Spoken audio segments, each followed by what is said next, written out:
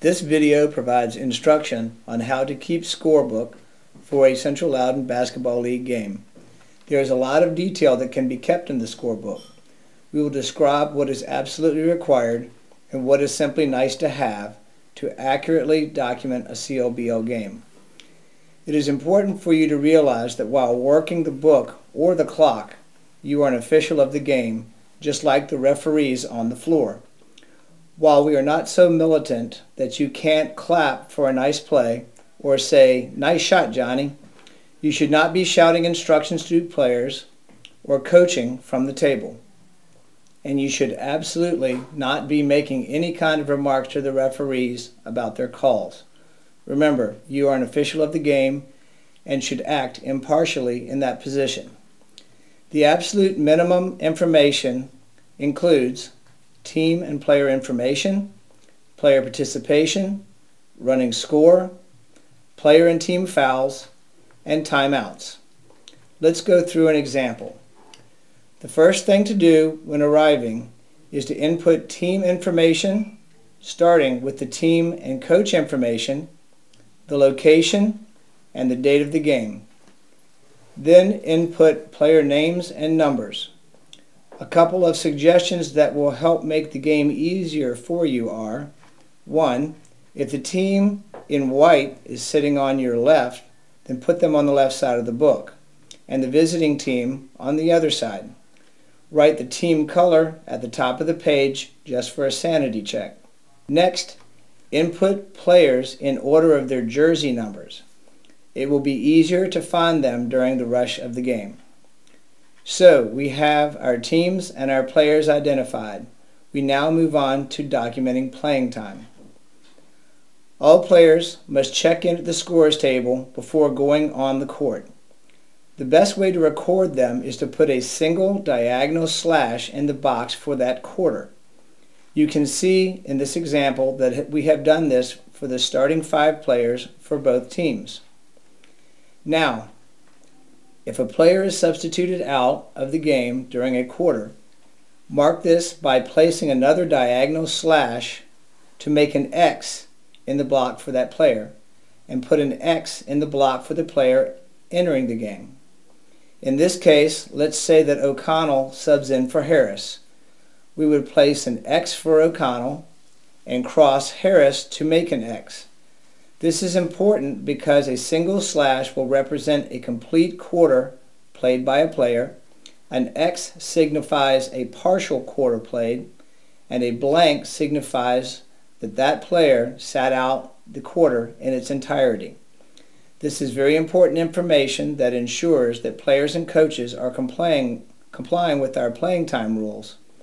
If there is a protest, this is evidence that will determine if the game is forfeited or not, so it must be accurate.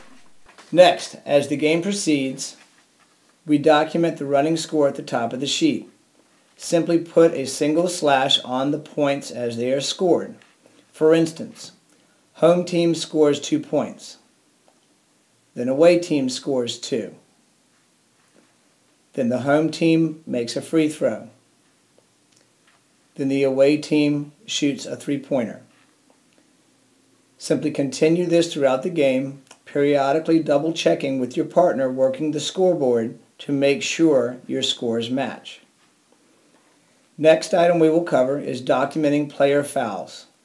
If, for example, the referee addresses the table and states "foul on blue 33" with a push, you would mark the foul for the player and then mark it as a team foul. Notice that you must track team fouls by half.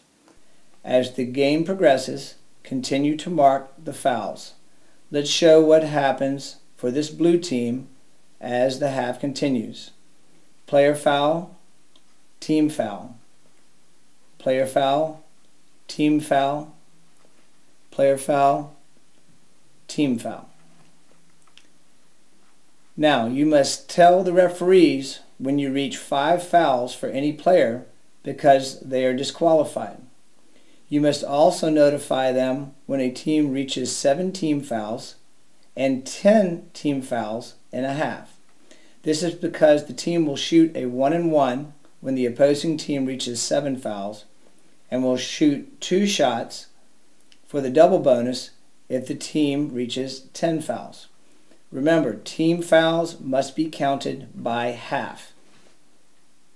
It is also important that if there is the unfortunate incident of a technical foul on a player or coach, it must be captured.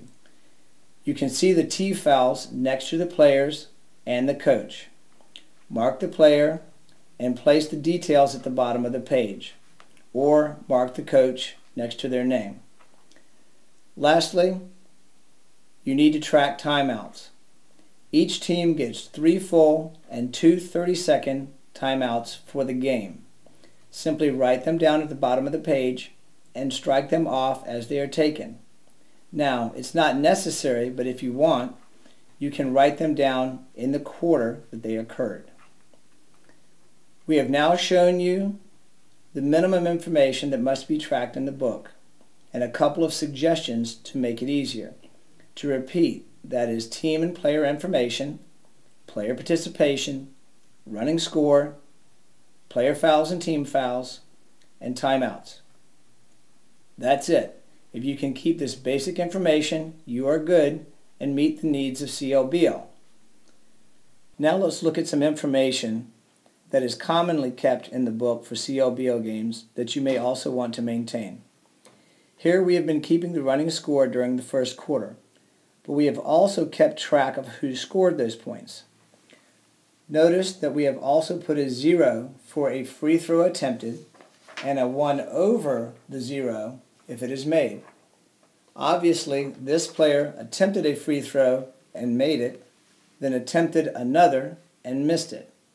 And this player had 2 attempts and missed both. We have also been tracking our timeouts, player fouls, and team fouls properly. At the end of the quarter, we close out the quarter by crossing off the running score, marking through the rest of the first quarter column so we don't mistakenly put future points there. Then we write down the points scored in that quarter and the score at the end of the quarter. We continue to do this each quarter as the game progresses. At the end of the game, a completed scorebook might look like this. We tracked all the mandatory information, team information, player participation, running score, player and team fouls, and timeouts. But we can also see points by player, including free throws attempted and made, and we also can double check our scorekeeping. For instance, we had a total of 9 points in the first quarter, 2, 3, 3, and 1, and 7 points in the second quarter, 2, 2, 2, and 1, to add to 16.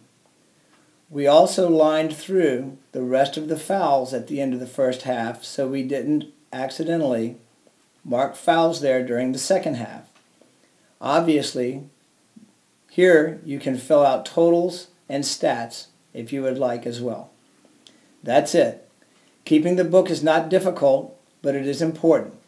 Please remember that you are an official of the game, so act accordingly. Thank you for volunteering to support CLBL and have a great season.